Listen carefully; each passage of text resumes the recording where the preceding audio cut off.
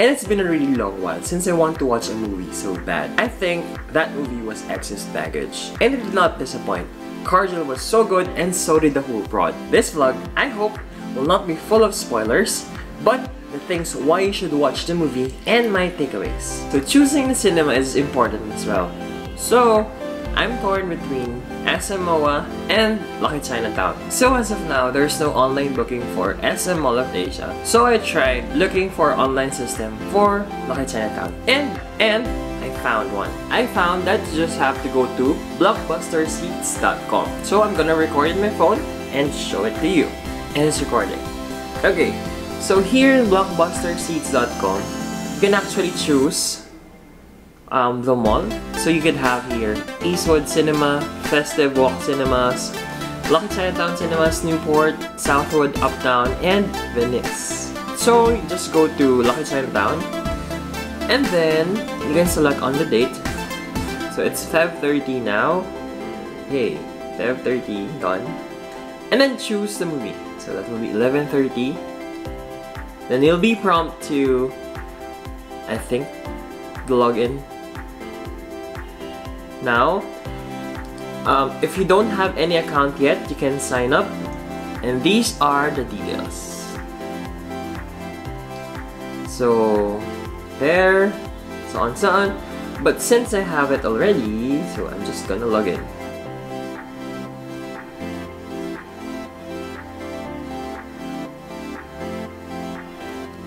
And then, grabe, wala pang laman. Okay. I know the Lucky Chinatown has too close screen, but I really like the seats in front. So I think I prefer DO6. No, DO5 na lang. So DO5. My favorite number is 5. Ayan. So since I'm gonna go alone, yeah. So yep, there, credit card.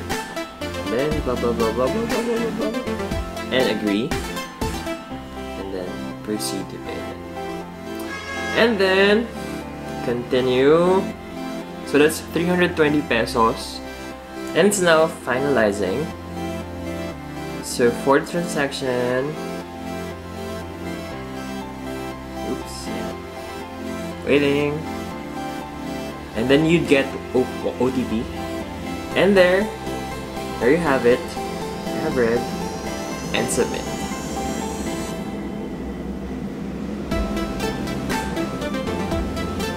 And it's done! And hi guys, I'm here at Lucky Chinatown to watch Alone Together. See ya! Hey guys, so tingnan lang natin yung food stop. So that's good thing about Lucky Chinatown Mall Cinemas. Mega World Cinemas for that matter. Yung ticket na lang would have 60 pesos worth of free stop. Anyway, so tingnan natin and punta tayo sa cinema. Bye! And I already got my ticket, so papasok na tayo ng cinema. And kita na lang tayo pagkatapos ng movie. Yeah, excited! Bye! And you can still hear 214 by JM De Guzman. And tapos na ako manood ng Alone Together. And punta tayo sa next location para sa review. Bye! Ulit. Bye! And yun forever, so we're here at Hobing, where I ordered mango cheesecake bingsu. And let's try it while we review the Alone Together movie.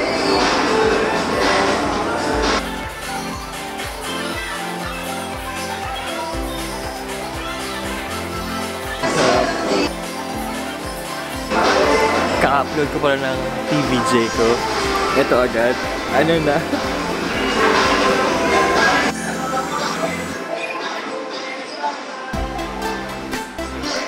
Let's try the back.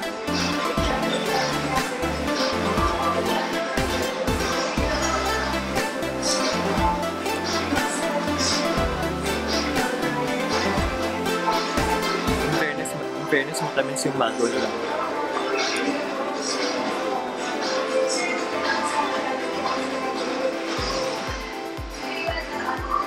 I just got a small piece of cheese. It's good. So I have some pointers here. And ito yung mga comments ko regarding the story. Number 1, realistic siya. For college student, yung GTech, very instrumental yan sa mga nag-aaral. Yung GTech na nakalagay dito ni Raph at one scene.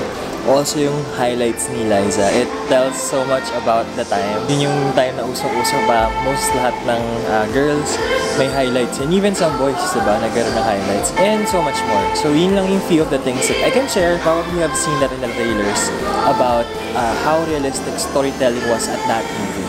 I think super totoo lang with all the lantern parade, also the New York, the hospital, the settings are really okay. Grabe, yung storytelling very totoo. So I really think that sobrang ganda. Now let's talk about the characters.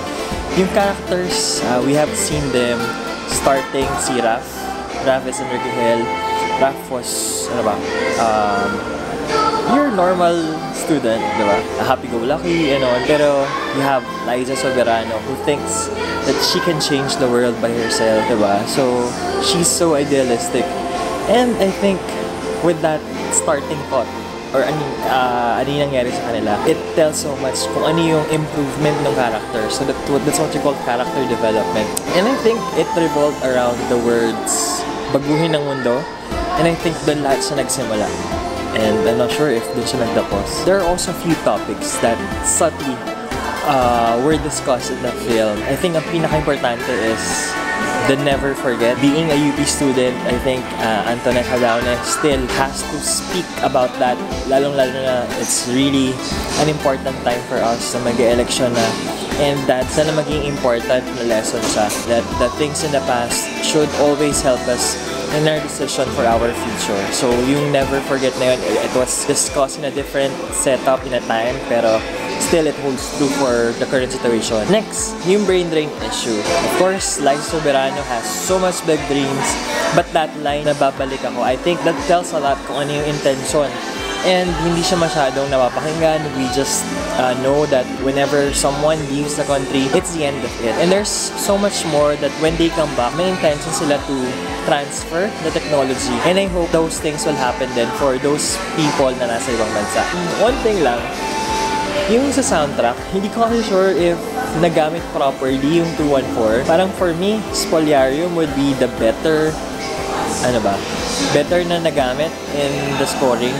But nevertheless, it was perfect.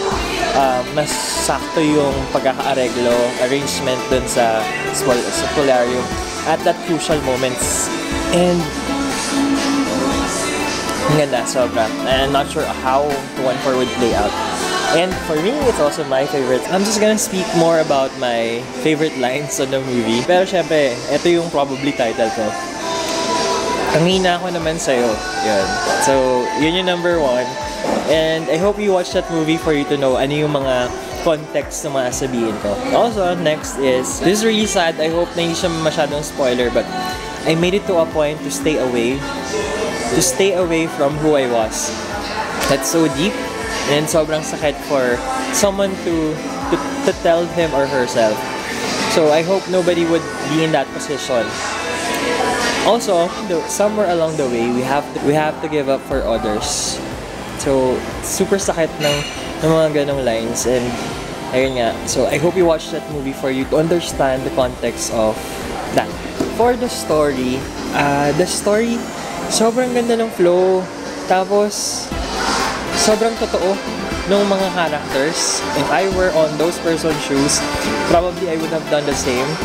And I think that's really good na hindi siya yung magugulat ka na ito yung naging decision nila.